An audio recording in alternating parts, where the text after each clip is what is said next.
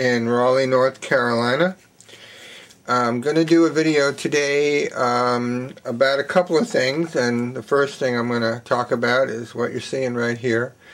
This is one of the Chinese shoe patch machines, which is a kind of a different design, or the way they're made, in reference to the Singer 29-4 shoe patch machine.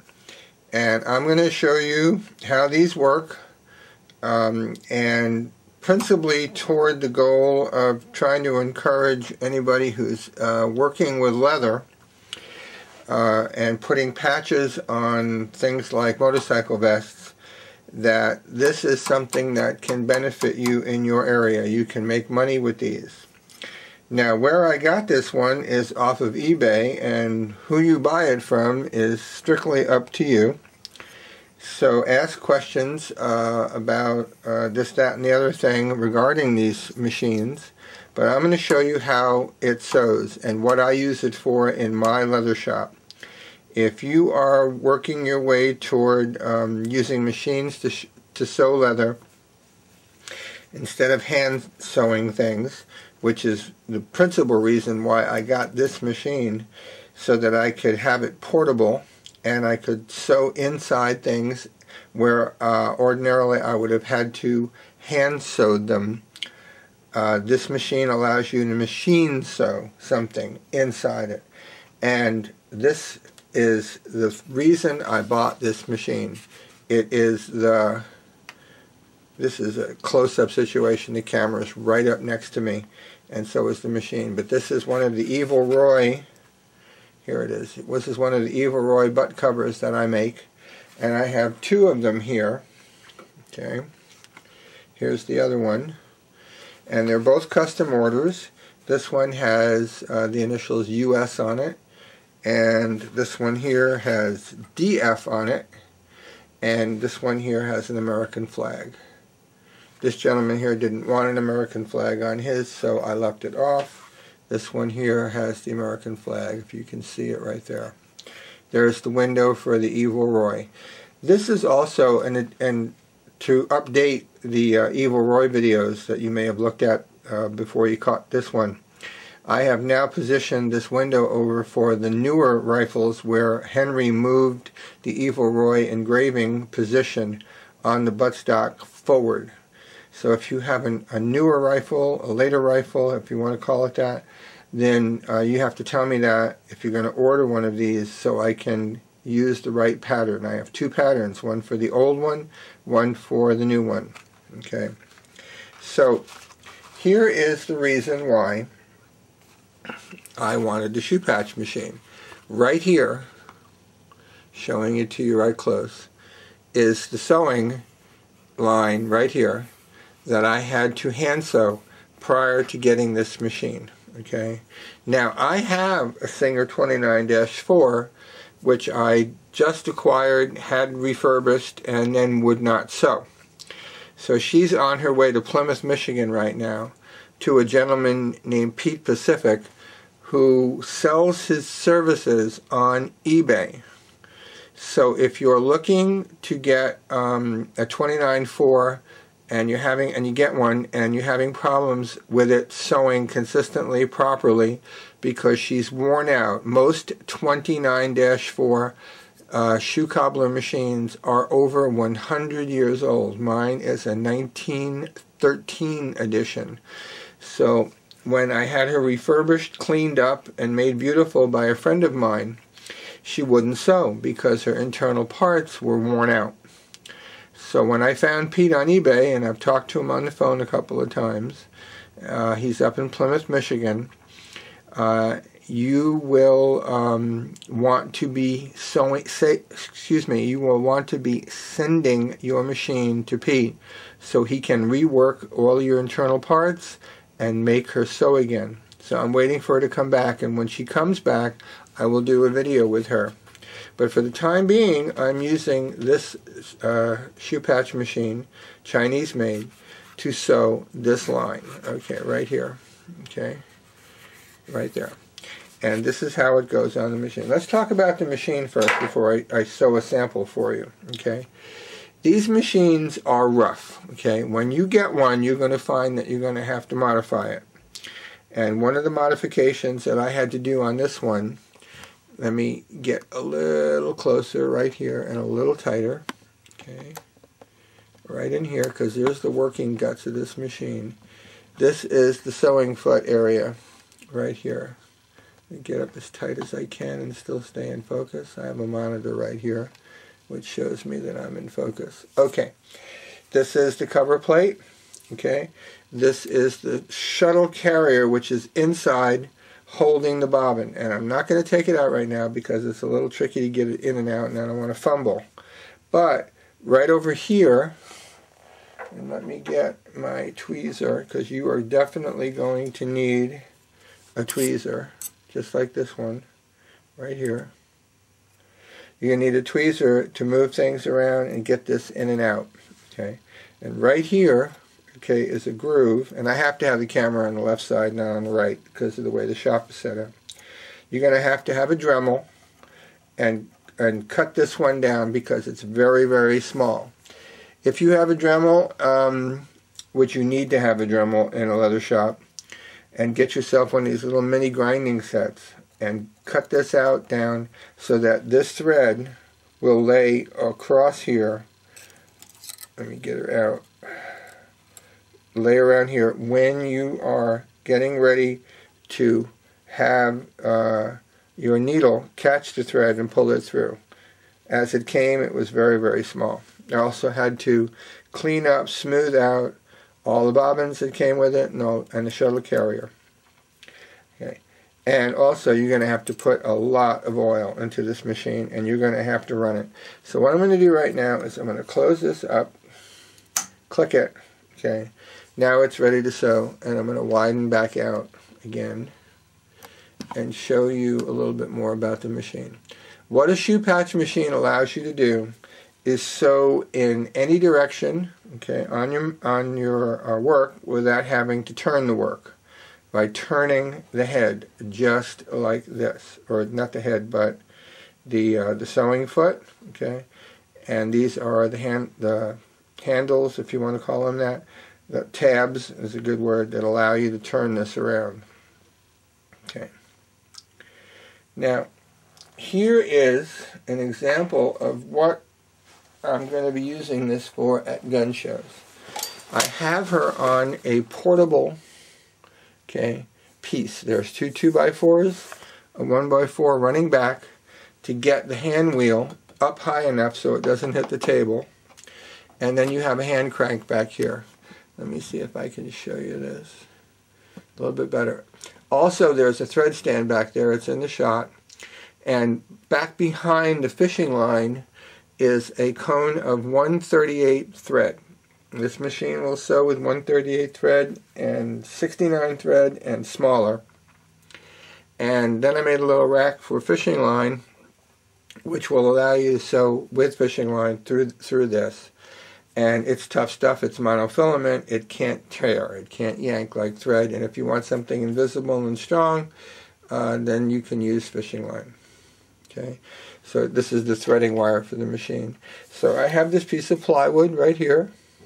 I have an additional 1x4 here and 2x4s to get her up high and forward so that you can see, okay, this bar right here is hanging off the table. Okay, it allows me to put things up on here. The 20-line-4 will have more punching power and have better sewing consistency when I get her back, the Singer, than this one does. This one occasionally will loop a stitch, and then you've got to go back with the pliers, find it, and yank it down. So I need better consistent sewing. But for the time being, I've got this one mastered. You see, here's her stitch, yank, pull up through here, through the needle bar guide. It's not the needle bar, but the where the thread goes straight down into, okay, the needle bar. I guess it is a needle bar. And this is the right here. Let me get tighter again. there is the needle clamp. This machine uses 15x1 needles, okay? Home sewing machine needles. It has the flat shank on it. And what I did was I had to cut a groove right in here, okay, where my fingernail is right now, so that when you thread it, the threader would take the thread down past it and make it available so you could grab it with your tweezers and thread it easier. Before I did that, needle clamp was in the way and it was hard to thread the machine. Alright, so now, as I said, I have 1/38 thread in here. The bobbin thread is out, okay, right there. Okay. Let's focus up, focus up, focus up. Doesn't want to focus. I'm a little too close, I think. There we go. Alright, and here is, again, okay, just to show you, that sewing line that I sewed with this. Now you're going to see a difference right here in thread. This thread right here is 207 thread that I sewed all around this butt cover on the edges to strengthen it up. You don't need eyelets in here because on the edges, get it to where you can see it properly. Here we go. Right to the camera. There we go. Okay. This strengthens the edge.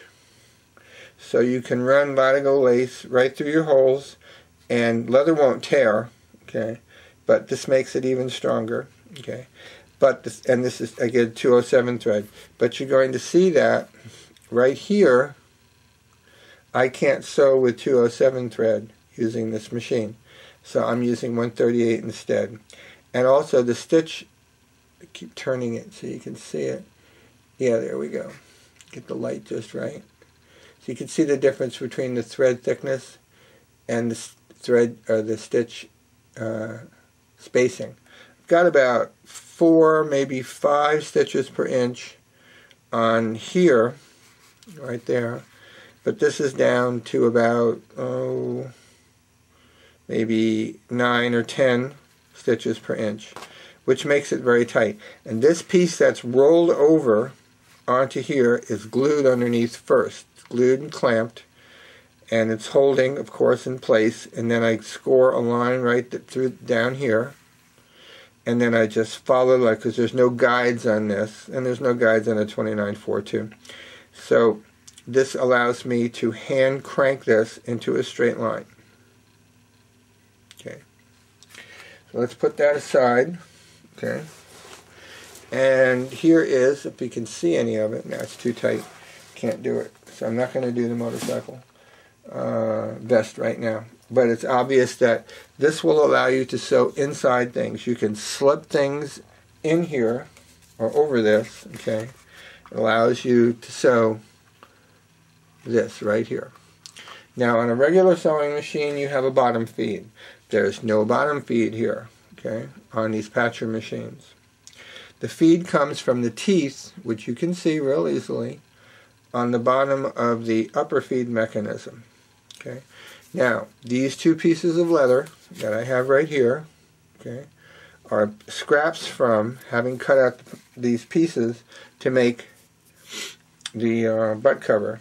So I'm going to show you how it's sewed. So here they are right there. Now if you'll notice, okay, here, let me set this needle right here and get your tails out so you don't have any bind or any loose stuff right here. I'm going to set the needle in here. Okay, so there it is. I'm pushing it through by pushing the hand crank away from me. Okay, and also you got to make sure you're down. So I had the lever up. So the lever is down. So now the needle is set in the two pieces of leather. There, I'm holding on to the tails, okay? And the crank is out here. Okay? I'm going to turn the crank clockwise, pushing it away from me. And you're going to see the action of this as it sews. Okay? Now, since I just got to the end, what I'm going to do is I'm going to get halfway through a stitch, which takes the pressure off. I have not used the lever over here to raise the foot. I raised the foot by being mid-stitch, and I can use the tabs. Let's loosen up a little bit. Raise up. There we go. And I can use the tabs to turn this foot around, and the work stays right where it is, and this now is in the opposite direction. Okay, and I'm mid-stitch. Now it's just like driving a car. Once you get to doing this on a regular basis, your movements with your hands and the crank will become semi-automatic to automatic, and you'll start doing it without even thinking about it as you want to change direction. So now I've changed direction, okay, and I'm sewing over what I sewed before, okay. Okay, and of course she's jamming up on me because she's not a very precise machine, but there she goes, okay, and she's sewing, okay, and in fact she put a pressure on the thread and she broke it. So hang on for a second while I do a quick pause, and I'm going to rethread the machine. Okay, we are back. Alright, so I rethreaded the machine, and I now have her sewing, and I double checked her so we don't F up again, and here we go. Okay, so you've got to get a consistent rolling going, and when you first get one of these machines, roll it. Put a lot of oil in it, up in the head, all over the place. If you are mechanically inclined and know how to take things apart, there are parts you might want to take off, smooth up, put back, just like when you work on a weapon, okay? Now I've gotten down to the end, and here what I want to show you is I'm going to turn this back around again, here, and go back in the opposite direction. I'm going to veer off so I don't sew over what I was sewing down, okay? And you saw me do that, okay, by pulling this tab on here. And now I'm going to take her in reverse, okay, so to speak, and sew back. And of course she's doing it. What happened was it was a little too thick before, and it jammed up a little bit, broke the thread, and that was that. Now, there is her stitch length right there. You can see from the thread I'm getting, let me look down on it, I'm getting about 1, 2, 3, 4, 5, 6, I'm getting about 7 stitches per inch here, which is pretty good. And in fact it can be a little longer, but I like to leave my setting where it is so I don't mess things up. Okay, you can make it tighter, and you can make it a little bit longer than this, but when you do that, if depending upon how your machine has been manufactured, you get to a zero spot and then it won't sew. In other words, it just goes up and down in one spot and it won't move. But I think what I can do here for you is I can show you by pulling, screwing down. There is a screw right there. That's the stitch length screw. Okay, that's the stitch length screw. So let's see if by running it down what I've done. No, I made it longer. So you run it down and you make it longer. So that is its longest. So let me pull this up. There's a lever back here that raises the foot, keeps it locked up. And what I'll do after I'm done sewing is I'll take this off and I'll show it to you. So let's put this down, okay, and now I'm sewing on a right angle to what I was just sewing. Up in the wrong direction.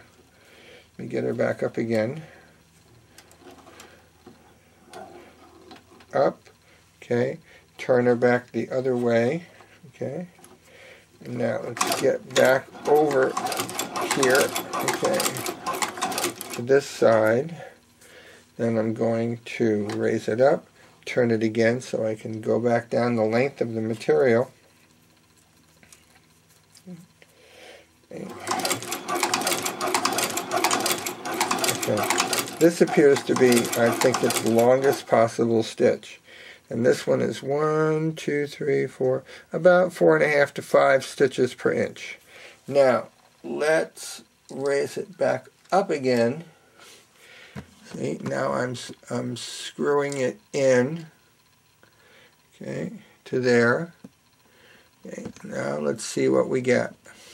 Okay. Okay, now it has shortened up. Okay, and it is sewing. Okay. So if you want to sew tight, okay, there that is. This is very tight. Okay. So let's raise it, run it back down again about 1 whole turn. Okay. Come on, baby. 1 whole turn. Okay, and she has lengthened out a little bit. Let's take her down another full turn. And while I'm here, and it's not up from the lever, the permanent leather, it is just mid-stitch. So let's turn this back around again, and I'm going to sew right toward you. Okay. You can hear that there are hitches in this, but if you get a good consistent roll with your hand, you got a lot of oil in there, eventually she'll wear down some more. And I've only had her about 2.5 weeks now, and right now she's sewing at about 9 stitches per inch. So that's good for fabric, okay, and for leather. And also, this is a number 22 needle. You can find them on eBay if you look. So this is a class 15x1 home sewing machine needle, and the opening in the eye is rated at number 22. They're also called 140/22s, okay, in the 15x1 class needles, okay. So that is sewing with a Chinese shoe patcher. Now what I'm going to do is I'm going to cut this out of here. I'm going to raise the needle up out of it. And also, very, very important point, okay? The bobbin just, look at that. Bobbin just ran out of thread. They're very small bobbins, so I just lucky I got right down to the end of this and the bobbin ran out of thread. So you need to take the tension off of the upper thread by pulling down on it up here. It's on the opposite side of the machine, so it's hard, I can't show it to you. But you just put your finger on it and pull it down and get it loose like laundry line, and then cut it free. Okay, I'm going to cut this free, and I'm going to zoom back a little bit, and I'm going to show it to you. Okay, so this is the sewing sample. Let me get rid of these extra threads so they don't hang all over the place. Okay, and I'll show you the back of it too. Okay, here we go. Alright, 2 pieces of, this is 4/5 leather. Okay, so this is a total of about 10 ounces of leather right there. And here is, get it centered and the light on it properly. Here's where we started, okay? Okay, right here, coming down this one, turning around, going back over there. This is the longest stitch that she can do without zeroing out and stopping, not sewing, which is about 4.5 maybe to 5. Okay, and then I started messing around with the stitch length screw, and I got it real short right there, or right there. Let me get something that points better. Okay, here. This one right here. Okay, this line. And I got down here and turned around and ran the screw back up again, and then we got back over to this. There's about 4 different stitch lengths on here, 5 actually. So you can see that you can sew through this leather. As long as your needle is sharp and it'll punch through the leather and you maintain a consistent roll on the hand wheel, then you will not have any problems with this machine if you keep it oiled, okay? But you must be consistent. And what I'm going to do right now is take a short pause and reset the camera so you can show you the other side, so you won't be saying to yourself, why doesn't the dummy show us the other side of the machine? So hang on for a minute while I pause this out. Okay, here we go.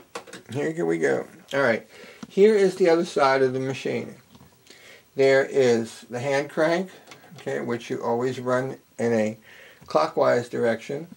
And then here's the arm coming down. And there is the head. Let me put my hand behind this so you can see it better, since we got a very busy background. And you're seeing my TV monitor right there. So it's an open-framed, okay, Chinese shoe patcher with a lot of standard hardware items on it. It's all open in springs. There is the thread tension, upper thread tension discs and spring. Okay, this is the needle bar.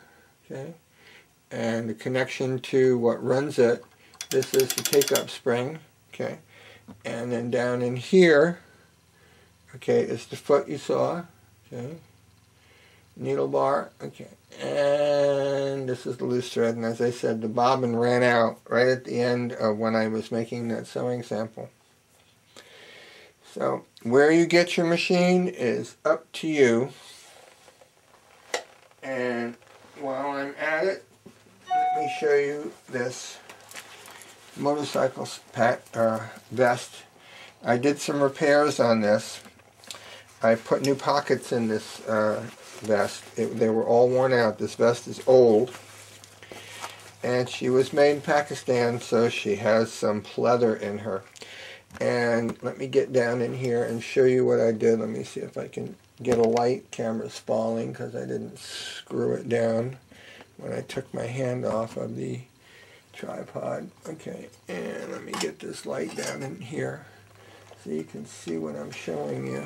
Okay, here we, come on, where are you, baby? Here we go.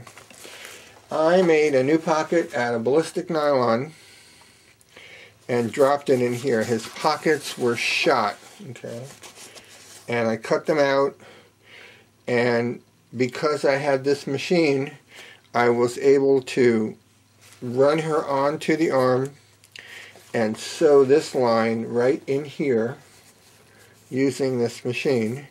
And while I was at it, same thing up in here.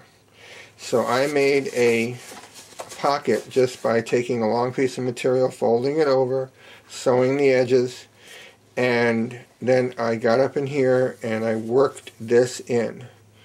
Okay, did it on the opposite side too. While it was here, he had me add this Myrtle Beach patch, which I did. And I slipped this over here, and this Myrtle Beach run that he went on recently for $2.15. I put that on there. The other thing I did while I had her here was, okay, someone who did patches for him before made a big mess of this area in through here. And this is his dad's name. I got things falling down here, so let me pull them back up. Okay. Alright. This is his dad's name tag off a field jacket or a uniform, and it was cockeyed and coming up on top of this patch right here. So I slipped all of this out of here with a seam ripper and a razor blade, and I reset this in place, and I moved this patch down, and I also had to repair this patch because it was rotten, and the seam ripper caught on it and made a little bit of a mess of this edging. So all in all, I reset his bad sewing on here. All kinds of things were just fuzzing off. So I used a flame torch, cut off all the excess. And the other thing I had to do, I almost forgot, was he had an inside pocket too over here. and somewhere way down inside there was a hole, and if he put a small item in here, it was falling into the patch and it was coming out of here. So I closed up the escape hole, and then I made another ballistic nylon pocket, and I dropped it into the existing pocket. And the same thing, the shoe patch machine made it possible for me to get in here and sew this back. Okay, so I sewed this one here, sewed this one here, and now when you put your hand in there, you can feel the end of it. It's got a solid ballistic nylon pocket. I think they're around here somewhere. Let me see where they are here, because I was going to give them back to him to show him how bad they were, the original pockets, and why they came apart. Here they are, right here. Reach over. Okay.